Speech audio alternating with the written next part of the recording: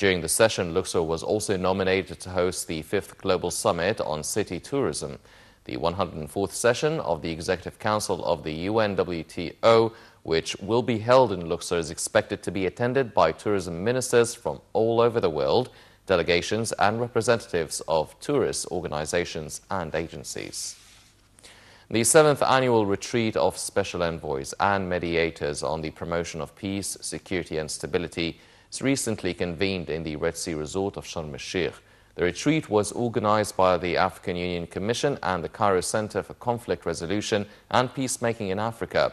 The Cairo Center was founded by the Egyptian Ministry of Foreign Affairs in 1994 as an independent center of excellence in training, education and capacity building in the fields of conflict resolution, peacekeeping and peace building. Nile TV's sewelam interviewed Foreign Minister Sameh Shoukry on the sidelines of the high-level retreat that focused on mediation practices and contemporary wars.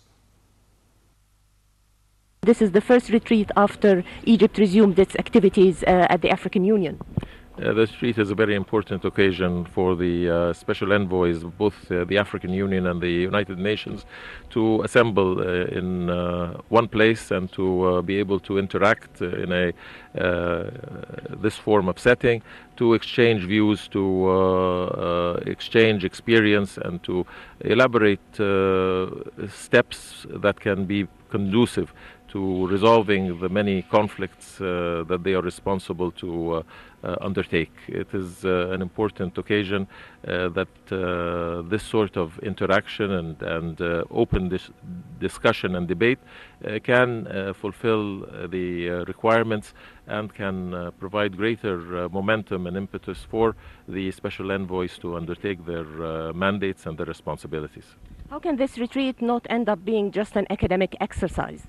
It is hardly an academic exercise by virtue that the people who are involved are not academicians, but are actually involved on a day-to-day basis with actual conflicts, with negotiations, with arbitration, with the responsibility to interact with the participants in the various conflicts to find a resolution to these issues, but also a resolution that is comprehensive, that takes into account the aspirations of the people involved and the desire to maintain the security of African states and their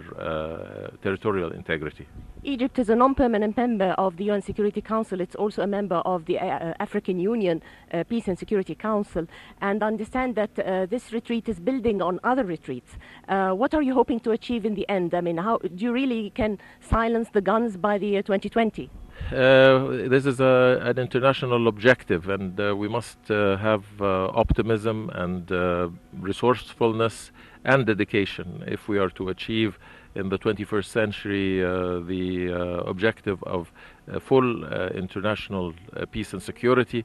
so that the nations of the world can concentrate their efforts on the aspirations of the people to achieve, especially in the African context, their rightful place in terms of development, in poverty alleviation, in addressing the many challenges that the young African continent, with all of its potential, is certainly capable of undertaking, especially if